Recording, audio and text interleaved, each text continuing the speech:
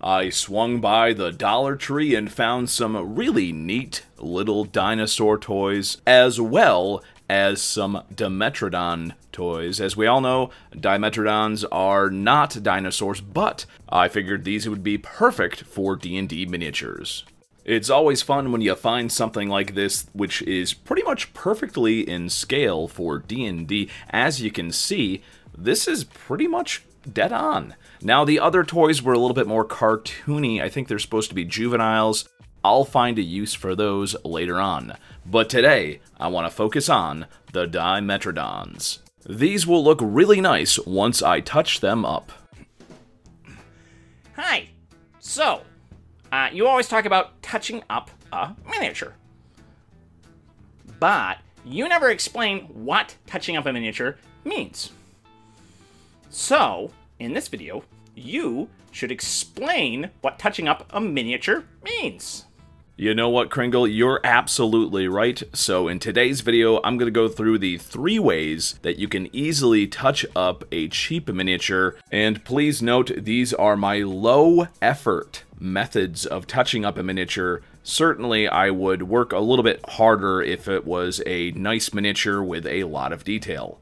Number 1, the absolute quickest and dirtiest method is to simply get some wash and brush it on. Usually, I like to use some dark brown wash and just make the miniature look a little bit more grungy. Really kind of get rid of the cartooniness of it and just dirty it up and make it look a little bit more like a D&D monster. Now, obviously, your mileage will vary with this technique, but frankly, if you only have a couple minutes to spare before game time, I recommend this one.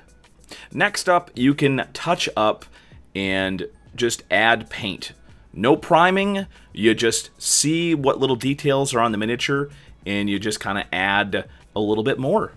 Obviously, there's no guarantee the paint's going to really stay on there very well, but I found this method to be successful, and frankly, just by painting on eyelids onto this guy, you definitely get a much different feel for the miniature.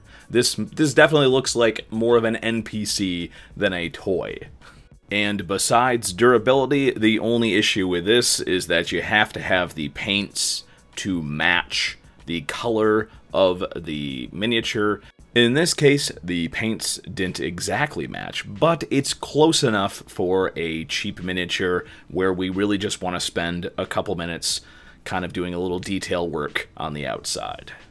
The third method is a complete repaint. Now note, with cheap miniatures, I hardly ever try to strip the paint. I basically just clean off the model and give it a coat of polyurethane primer, usually Vallejo surface primer, sometimes Badger. I like the Vallejo for most of the softer plastics like this. Now, of course, because you're not stripping the paint, you might lose some detail, but again, this is a cheap miniature, so just basic stuff, base coats, dry brushing, bingo bango, you get a nice little look. I was very surprised, actually, that this guy had so much detail in his face, and it looks okay. Here are all 3 methods put together.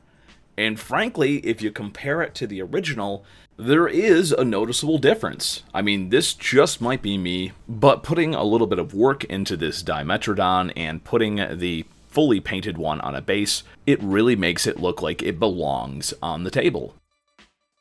Now, obviously, the paint job is not going to win me any awards, but this is a dollar store miniature.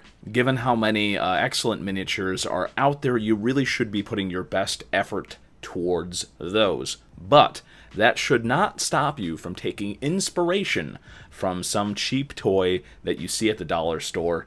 It could make a very fun little encounter. I already have an idea of what I'm going to do with this guy.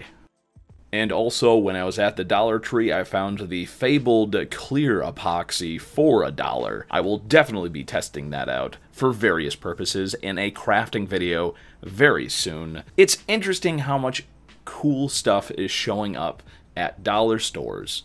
If you've seen something really cool at a dollar store or a thrift store or something like that, please let me know in the comments below. And if you know of anything that I should be taking a look at, please let me know as well. And heck, I have to remind everybody, if you like videos like these, please sub to the channel, hit the stupid bell so you can see when I'm streaming and I'm painting and modifying these guys on stream. You should also check out the community tab to find out when I'm running improv D&D games. It's a whole lot of fun. Remember, I can only make these videos with your support, and that support doesn't have to be something massive. Links down below, literally anything helps, and also if you have a favorite video of mine, please consider sharing it to your friends and letting people know what's going on with the Blandco channel.